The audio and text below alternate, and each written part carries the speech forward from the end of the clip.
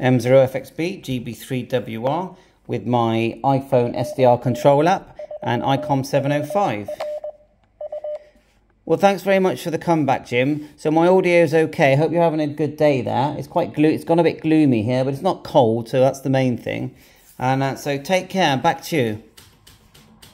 PTT here. We can get a full screen PTT. We can use the audio from the radio or the phone. No wires. There's no wires here. GB3WR 2-meter antenna.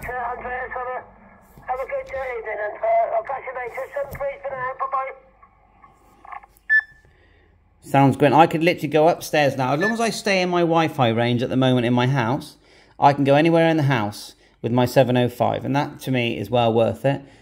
Let's just click through a couple more memory channels on my radio. I need to know is, can you change memories on this software? I can't seem to know how to do that. So there's another repeater there.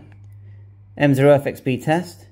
I think we did make it then. That's GB3ZB.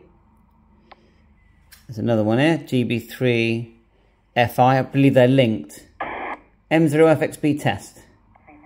Yeah, you could hear me echo back there.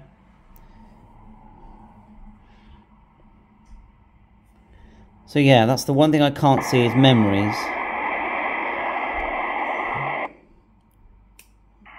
Back to HF, but we've not got a HF antenna. There's GB3BC. Let's just... Now we turn off the audio on the phone and just use it on the radio. No. Yeah, I've had a nice day, as I said. But again, I can just pick it up. I can just walk away. I can go anywhere in the house with this now. SDR control, it's called. You do need to remember, though, it's a different app if you've got an iPad or you're using the Mac system. Thanks for watching. Bye for now.